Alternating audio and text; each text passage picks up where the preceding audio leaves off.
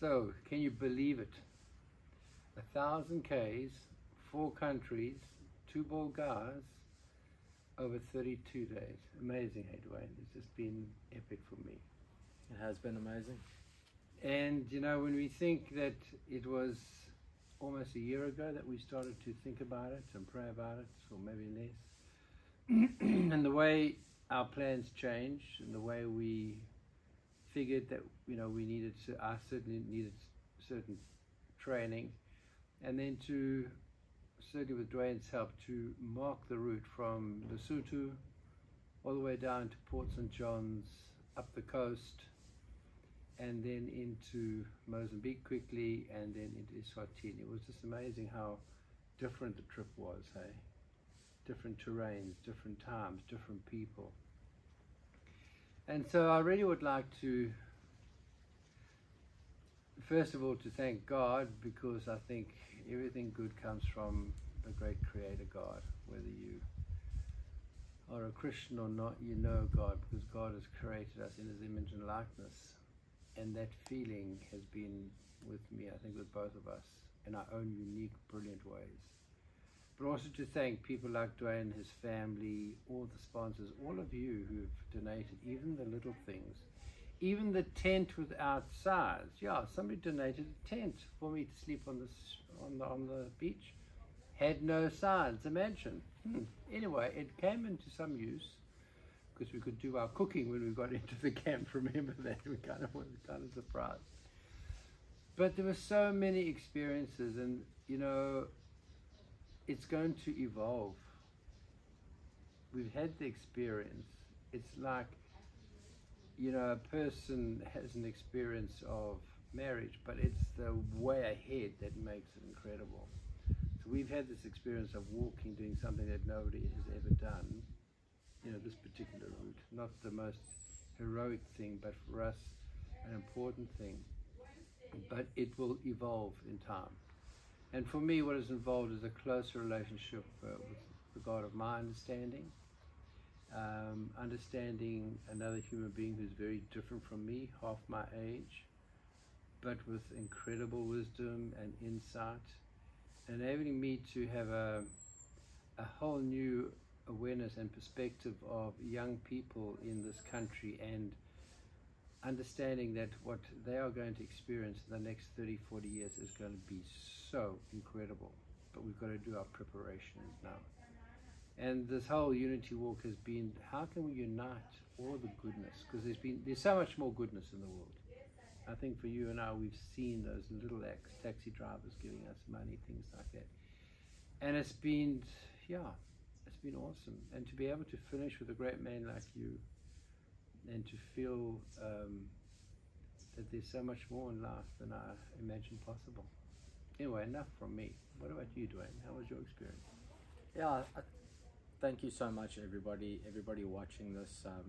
I'm sure you've had a part, or you've supported us in one way or another, and the support from everyone is so appreciated by us. We couldn't have done it without you, so thank you. And there will be more to come, for sure.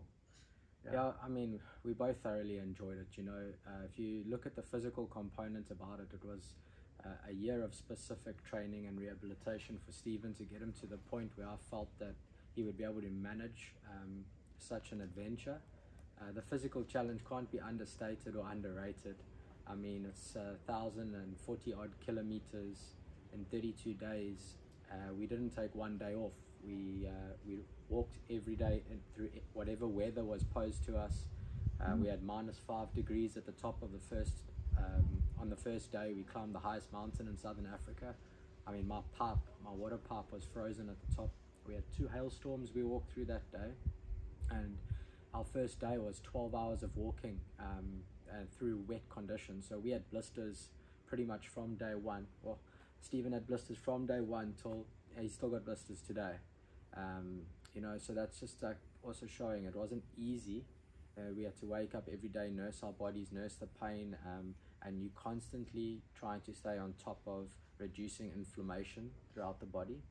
So there were physical lessons and lessons about your body that you can relate and translate into life. You know, it's like if you look after your body, you can still go and perform the next day. Yeah. And it's all about those management tools, the communication that we had to have continuously the whole way through, checking each other's hydration, checking each other's nutrition, checking the sleep levels, how you're feeling, you know, just in terms of general fatigue, and managing that to get us right to the end. And I mean, today is the day after, and I feel pretty good. You know, I know you feel pretty good. We've had the discussion, so it's not like we completely broke ourselves. I'm not saying it wasn't tough, and we didn't have to dig deep or, you know, use all the mental tricks that we've learned. Both of us are keen meditators, and we can meditate while we walk, which definitely helped me, and Absolutely. I think it was a big part of both of our journeys.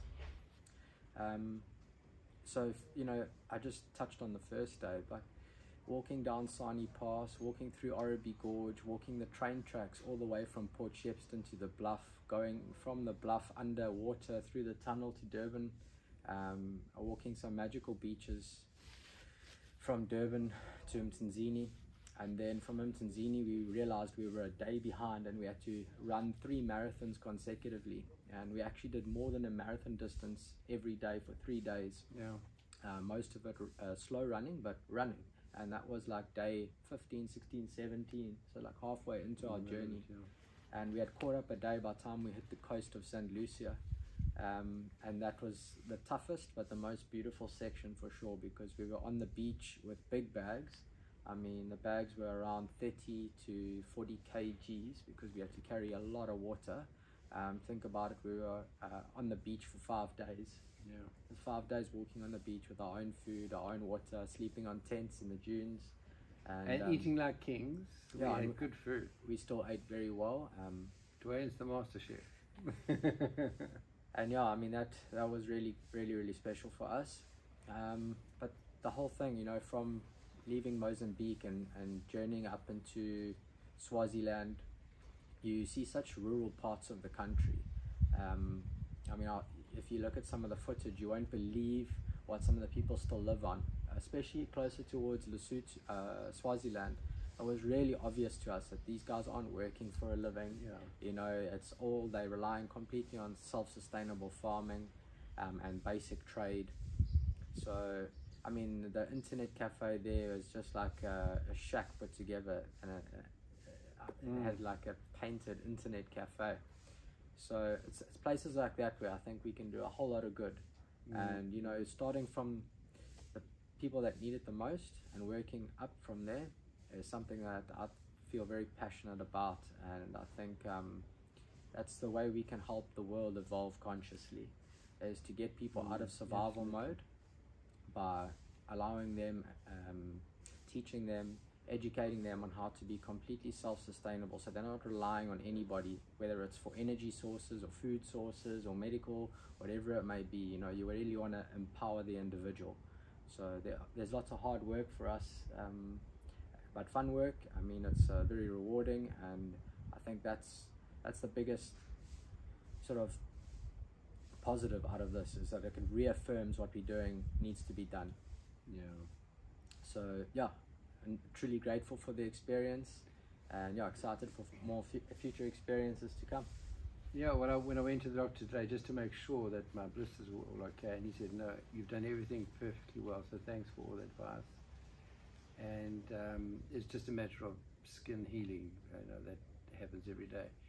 But he said to me, what's your next adventure? And we spoke about that. And so we don't know, we've got lots of ideas, and as we were walking, we had lots of ideas about gyms for Africa and Napier Centre for healing. And you know, one of the great things I learned again is that the simple people give you simple messages of encouragement. You remember the taxi driver that gave us 50 rand. I remember the man who drove past and pulled back and gave us some oranges and a little liquid fruit orange.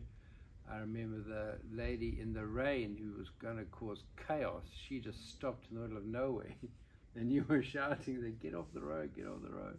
And all she wanted to do was to hand us a little bit of money, to say, you know, I've seen you this morning, I see you now, you're walking in the rain. It was pouring with rain. And she just without even thinking of her own safety, really, she was just overwhelmed what these guys were doing. And I think for both of us, we feel that our charities are little, but they can do so much, and we can only do it with all of you, with every single one. There's more good in this world than bad. We focus on the bad and the corruption, all the rest of it. Haven't we had enough of that? Just let's leave that. Just let somebody else talk about it. But for me, let's do the walk with our heart. You know, if we can do that, walking one step at a time and do something incredible. Imagine how much more all of us can do if we walk in the path of sharing what we've got, our knowledge, our love, our respect. And it's not a financial thing, it's a humanity thing. So for me, yeah, epic. It's going to grow because that's what God does, and what an amazing person to do it with. I'm quite well aware that there were times when Dwain was carrying more in his pack than mine, out of respect for me. I know when Donovan joined us, he was also right in there, and there were certainly times when I wanted to give up. But Dwain's presence and Dwain's belief, as I think we need to have in each other, helps us go that little step extra that makes the difference in all of our lives. So thank you, Dwain. It's a pleasure. I think that point you mentioned, I just wanted to say as well, for us, you know, not seeing the media, not seeing the news, not feeling what most people are feeling here, which again, it's that fight or flight survival mode type thing. We got no water, no electricity, and you know, so many, hearing about so much negative news. Yeah. You know, we never had that for 32 days, and I mean, I feel amazing. I'm sure you do too. And there's something in our brains that's called the reticular activating system, and basically how that works is things that you focus on, you see more of in life. And I think it's a really good message for us. It's like, we don't have to tap into the news, we don't have to tap into the negativity. Like, life's exactly the same for us right now. I'm not saying be negligent and don't go on there, but don't be fixated on making it like your life. It's something that's happening there, and I think we need to choose what we want to focus on. And if you start focusing on all the good, positive, happy things, you're going to receive more of that in life for sure. Yeah, and that's a good Christian message. It's not just a great stoic focus, you know. Go to any religion and say you keep it on the positive, keep on the love, then things happen. Craziness of the world will happen, but the goodness is far more superior. And we saw that, I think, for me, major in the moonlight walking. That was special. That was really incredible because... I was just picturing the picture on the beach. Walking in the middle of the day is just way too hot, and you got to carry a limited amount of water, otherwise you know you're not going to make it the next day. So we walked the early mornings, the mid-afternoons we took a break unless it was overcast, and you walked through the day, and then we got there. Specifically, we had timed it for the full moon, so we could walk through the full moon without having our lights on, keep our batteries and that saved, and yeah, it was very, very special just doing that by moonlight. Yeah, I just enjoyed the way the sea was flapping. We were on the edge where the soil, the sand was firmer. It would have been a spring low at the time we were walking as well, so it was nice and flat and just ideal walking conditions. And also, you know, I don't know, well, you obviously know that for most of the time, if you think of, I mean hundreds of hours we walked in silence, and that's meditation. You don't have to be sitting on a pole with your legs crossed for meditation, but that methodical walking, looking, being in creation. And even just the energy that we were in. So say, for example, you inside your work environment and you're around computer screens and TVs and cell phones and other different appliances and all that frantic energy. You know, our energy was mountains, ocean, bush, sand, and you grounding yourself every day with nature. So it's difficult not to be infected by the positivity of the world, you know, of the planet.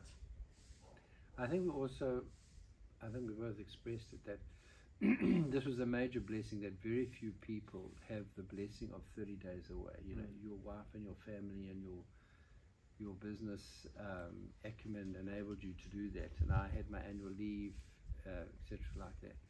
But it is something that not many people have. So, you know, in future planning, we're thinking that we'd like to do this with a lot more people, but maybe shorter things for families even. I know you, Dwain, you're talking a lot about those adventures for families. Well, that's something that we're running on imfgym.com. So it's like retreats, and that's retreats for anybody, you know. So we can organize to go sleep up in the mountains in a cave for a night or two, go do a beach trip, a beach excursion, whether it's leadership courses for teenagers or whether it's team building for companies, religious groups, whatever. There's a lot of interesting little activities we can put together there, and that's from a business front, obviously. But for the charity, I mean, there's lots of ideas that we can chat about. We've got some time to think now, and I'm sure we'll come up with something really exciting for the future. I think another thing that we harped on quite a lot was the financial responsibilities we have and the spiritual responsibilities. And so often we don't get that balance right. And I think certainly for you, Dwain, I noticed that you're doing a lot of thinking about that kind of balance. It's kind of easier for me, but I'm aware that many people in the parish have got this great concern of being financially responsible and being religiously or spiritually, not religiously, there's another, but spiritually responsible.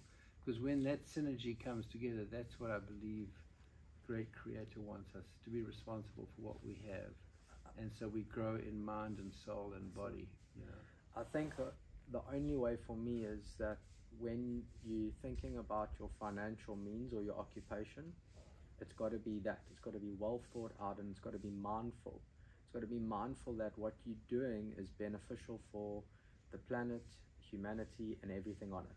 Yeah. You know, it can't be destructive to nature. It can't be, you know, cutting down our forests. We've got to be thinking about what we're doing. So I think being mindful about the way we earn money, if everybody did that, then that's a slightly better spiritual practice, because there's some consideration and you know, there's some foresight. We're thinking about the generations to come, and not just negligently taking as much as we can for today. But did you notice how often you said, when we saw somebody doing that, you said, but anybody would do what they're doing because they have to sustain themselves. Yeah. And I think both of what we're trying to do with our various projects is to find a way where we are being responsible for creation, but create economic possibilities for people. Not like, you know, this thing from health to wealth, but in a responsible way. And I think that's been something that was quite consistent right throughout. Yes, there is destruction going on here, but I would do the same if I had no money. So how can we change that as a humanity? And I think that was an important statement that you made there. And that's something that's going to take some time and work. I think a lot of people have to change, but I think the changes are coming, and I think that's why all this turmoil in the world is coming from at the moment. Is normally when there's change and you hit like a juncture, then you get this sort of ruffling up, you know. Yeah. So hopefully, I feel that we are going to be changing for the better. Yeah. So maybe that's just my positive brain, but fantastic. Yeah. And I think, you know, this is not the end. The walk, it comes to an end as one phase finishes, the next starts. But I'm hoping that this manifests itself in other ways, bigger ways for more people, so that what we've felt can be felt by everyone, because it's such an important feeling and sense of being. So I think it's empowering also taking time out to be by yourself. I think not a lot of people do that enough, and I would strongly encourage it. Like time out all alone. You know, we mentioned you get it quite a bit, but it's not normal. It's not the regular person does not go and spend time on their own, days on days and days out, you know. So that's a good lesson as well. But you know, we can start small, eh? Even if you drive in your car and you get to a car park, before you get out, just spend 1 minute with your eyes closed. You go in Belito, we are so incredibly blessed. Nobody can say they can't go to the beach and look at the sea for 5 minutes. Watch the sunrise. Watch the sun. Oh yeah, he's good on sunrise meditations, and that's something I learned.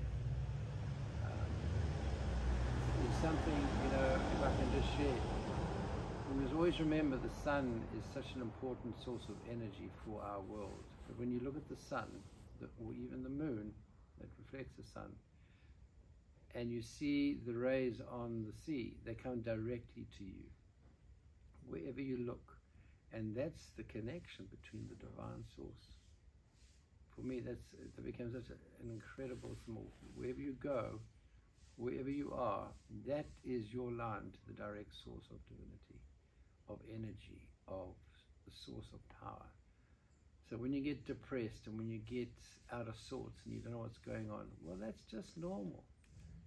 Go and find a sunset, get your connection, and know you're there with a source and power that is beyond anything that we know. So good. Thanks, Stephen. Thank you, everybody. We really appreciate your support. Without you, it couldn't have happened, huh? Without the parishioners giving us operational costs, I don't know if we want to name everybody, we probably won't remember them. Gary, for those shoes and the clothes, we wore those clothes every single day. The socks, all the collagen, the protein, and all the rest of it. And the biltong, yeah, just incredible stuff. Thanks, guys. You're amazing. Let our blessing be yours.